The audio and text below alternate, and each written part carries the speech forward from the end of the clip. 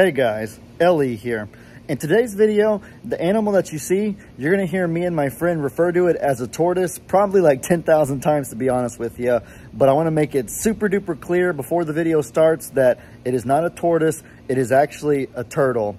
At the time, my friend had just rescued it because it was about to get ran over, and it was one of his clients who actually told him that it was a Texas tortoise. He wasn't super educated about turtles and tortoises, so he just kind of went with that. And I wasn't super educated about them either. So when he told me, I just kind of went with that too. It wasn't until I had taken it home a few hours later that I had time to start doing some research, and I showed Megan, and we kind of concluded together that it was obviously a turtle instead of a tortoise like we had thought before. A few ways that you can tell the difference is that a turtle kind of has like little flippers, like little claws that help them tread water and swim easier, because turtles are more water-based animals. But a tortoise has like little stubby toes that are meant for walking on land, because tortoises are land animals. They don't go in the water as much. And this is all stuff that I didn't know at the time, but after talking to Megan and after researching myself, I might as well just be a marine biologist by now. No, I'm kidding, obviously. But no, in all seriousness though, yeah, we didn't know at this time. We were at small groups, so we didn't have a chance to go home and do a bunch of research yet. But I'm a lot more educated on turtles and tortoises now. We've since then released it into the wild, because if it's a turtle, it needs to be in different bodies of water. It wouldn't be good like sheltered. But if it's a tortoise, then it would have been better to keep like as a pet. That's the reason that I thought and that I was intending on keeping it as a pet, as you'll hear me say in the video. But it's in a good place now, I'm sure. And it's kind of sad almost. It's kind of, I guess you could say, bittersweet.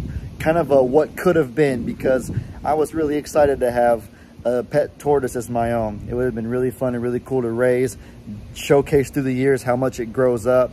But, you know, if God wills, then it'll happen at some point in the future.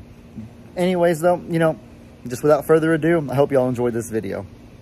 Guys, y'all are not gonna believe this right here. So I'm with my friends Joel, Alberto, and Tim. We're having small group, but look at this right here. It's a tortoise. Texas tortoise. A Texas tortoise. I come over here and the first thing they say is, "Hey Ellie, you want him? You want to keep him?" And I was like, "Heck yeah." So, but you got to tell me the story. Like, how did you find this guy? What happened? Yeah, so I was out in the downtown Humble area giving an estimate for my company, TNS. Yes. And I had seen him getting ready to get hit by an 18-wheeler. Oh my goodness. And I stopped and I ran over and I grabbed him quickly. And I realized that where he was at wasn't a safe area, because no matter which way he went, he was in danger. So I took him down the road. I went to finish a job site. My client had raised 4 or 5 of these tortoises. He had informed me that literally, if I put him out inside the woods, these tortoises will spend their entire life trying to get back to where they were raised at. And it was probably what he was trying to do. Somebody moved him.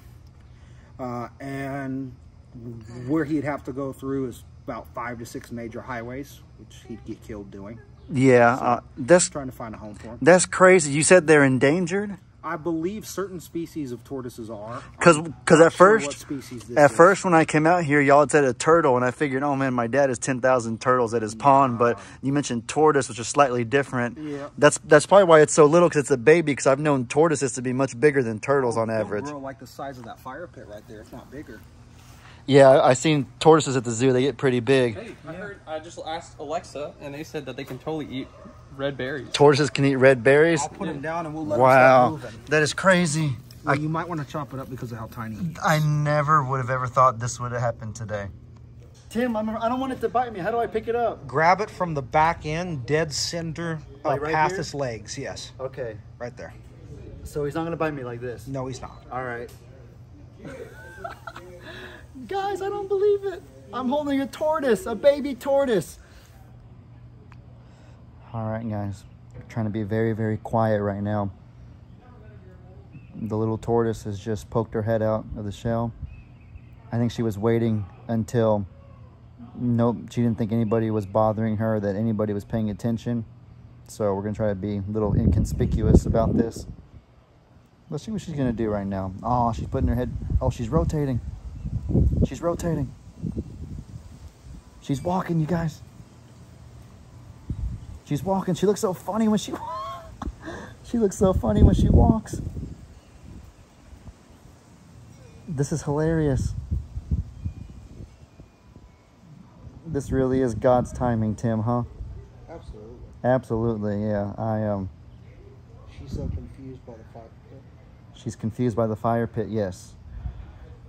She covered a lot of ground. She was just right here. Oh, they move quickly. Yeah, like they're sneaky fast, honestly. People don't realize how fast tortoises actually are. So much for that old stereotype about the turtles being slower than the snails or whatever.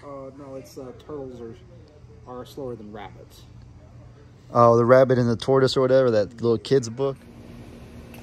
All right, guys, I hope you enjoyed that video. Some of you might be wondering, Ellie, if you knew that you were wrong about what kind of animal it was and you didn't even end up keeping it, why make a video about it? Why post it to YouTube and Facebook?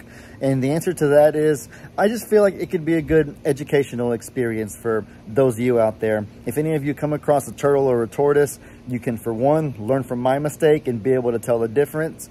And for two, just kind of, I guess, I don't know, it was just a cute moment to share, I suppose. It was cute to see how excited we were to raise it and take care of it, how excited we were to have a new rescue.